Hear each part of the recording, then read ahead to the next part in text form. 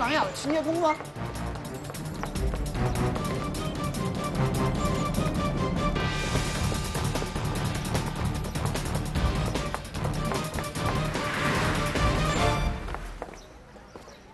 跑这么快，也不怕把孩子跑掉？让你乱说。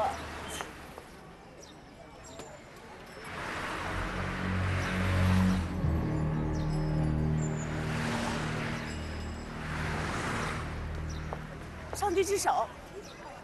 什么？我记下车牌号码。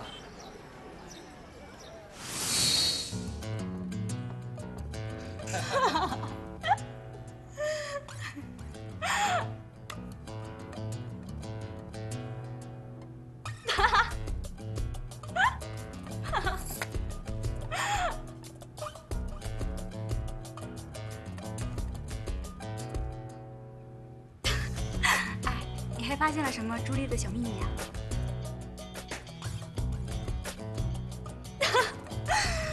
清洁工，你太好玩了！我今天还以为吕笑笑是真的怀孕了呢。今天的事要保密啊，否则什么？否则我就把你的秘密说出去。我能有什么秘密啊？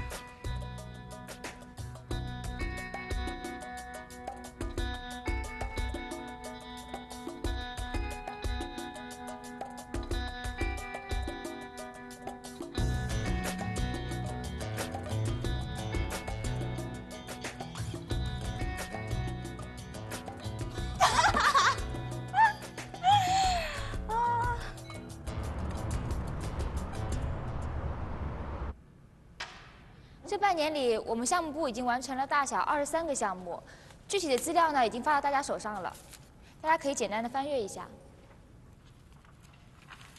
时间的秘密是什么呀？你有绯闻都不跟我们说，太不好意思了吧？我看出来了，你呀，现在有跟你分享秘密的人了。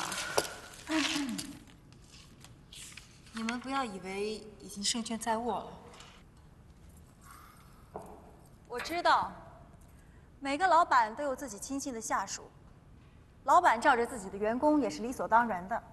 但是我不希望我为琅琊所做的、所付出的一切得不到对等的回报，而且这种不公平会慢慢磨损一个员工对工作的积极性和前进的动力。薇薇安，请放心，没有人会被不公平的对待。是吗？那我为什么听说？ 最高分已经内定给马嘉丽了呢。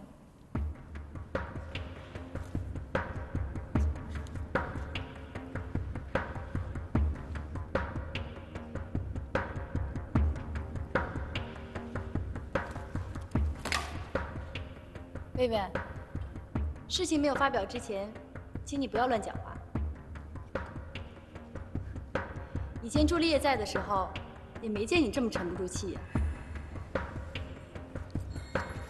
Carrie 说得好，一朝天子一朝臣，上面的老板换了，下面的人自然人心惶惶的。不会吧？真的是马嘉丽？我的奖金！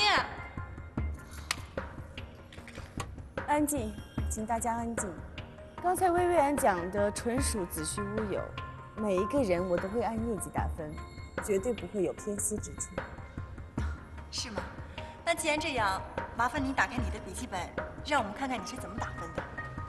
我们要求打分透明化，不过分吧？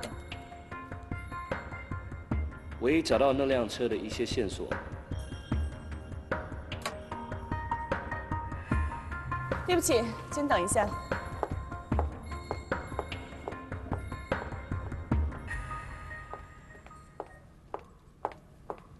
嗨。 吵死了！一会儿就好。你说你找到线索了？嗯，我找到车的照片和一些资料，正在调查当中，查到再通知你。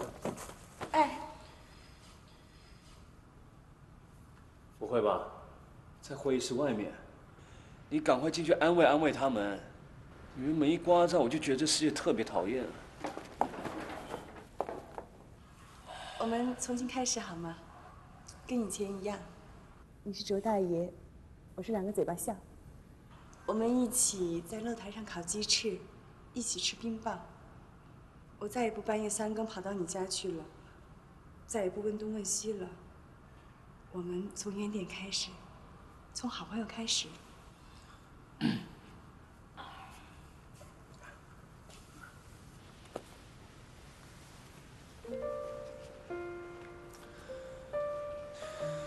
小的时候呢，我觉得所有事情就跟个圆圈一样，你顺着这个轨道走，走一圈回到原点，就很像什么事情都没发生过一样。但你不是小朋友，不要以为这个世界上所有事情那么简单。男女之间没有什么好朋友，要么就男女朋友，要么就什么都不是。那你为什么要帮我呢？你费尽心思找到梁山的地址，记下带他走的车号，查车主是谁。你为我做了这么多，就为了告诉我一句我们什么都不是。我这么做就省得你老是拿一个破信封来烦我，我受够了。麻烦借过。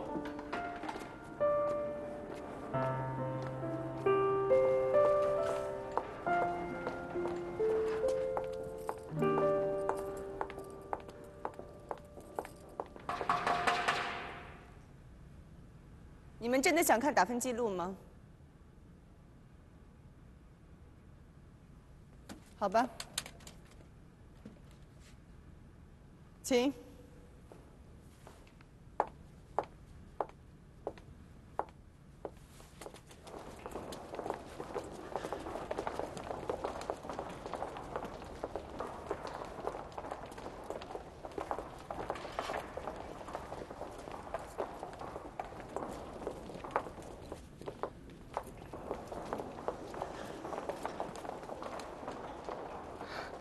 天哪！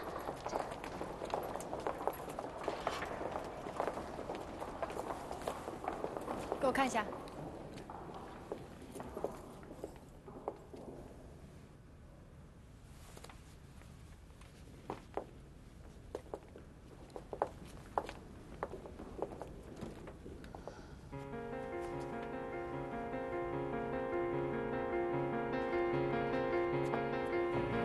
我会告诉 Frank， 我们每一位总监都是最优秀的。我不喜欢打分这套制度，虽然公司有公司的章程，但我有我的方式。